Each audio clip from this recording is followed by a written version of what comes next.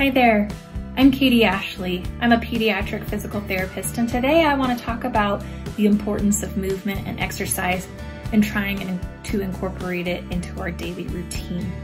Exercise is so crucial to help with our health and our children's development.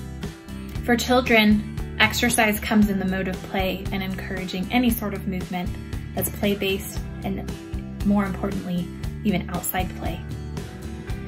Exercise can help improve a child's cognitive development, social development.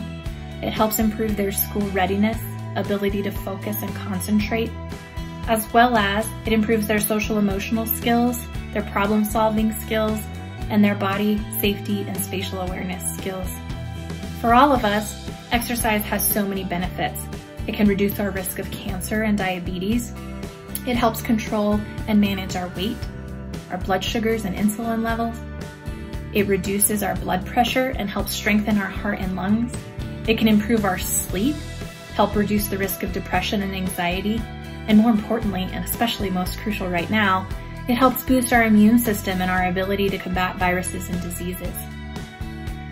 The Health and Human Services Department recommends 2.5 to 5 hours of vigorous activity a week for adults and over an hour of vigorous activity for children 6 to 17. And sometimes that can be really challenging to incorporate into our day and get it done. So today I'm going to hopefully give you some helpful tips to improve that. So one of the activities to do is to make every activity more active.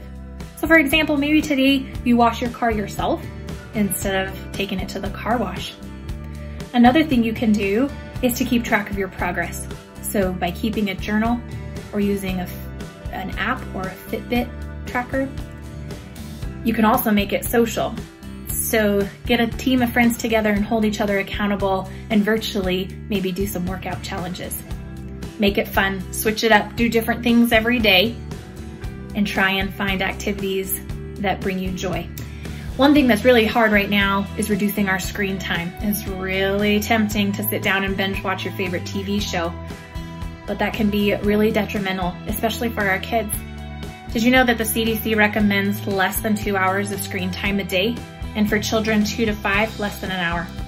And more importantly, anyone under the age of 2, it's recommended that no screen time should occur at all. If you do have to have screen time, try and improve the quality. So maybe pick some apps like Pokemon Go or Fitness Kids to try and engage the movement, or the Wii or Dance Dance Revolution.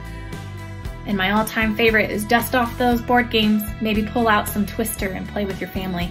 Buy some sidewalk chalk and make a hopscotch or obstacle course around your neighborhood. I hope I've given you some great tips to help improve and increase your frequency of activity. Remember, frequency is more important than intensity. Try and do something every day for your health. Happy exercising.